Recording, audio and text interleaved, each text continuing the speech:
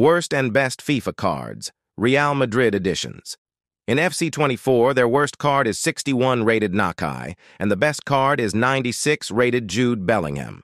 In FIFA 23, they got Julian, who is a 61 rated, and the best is 99 rated Jude Bellingham. In FIFA 22, we have Salazar, who is the worst 60 rated striker, and we have best 98 rated Bale, right midfielder. Next up, we have Al-Tubi, who is the worst and terrible goalkeeper, who is 63 rated, and we have 98 rated Eden Hazard. For FIFA 2020, we have 65 rated Fuente, and we have 97 rated Raphael Varane.